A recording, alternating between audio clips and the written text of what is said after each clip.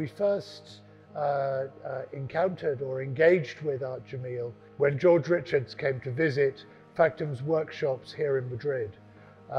Since then, we've run a number of projects with Art Jameel, with the Jameel House of Traditional Arts.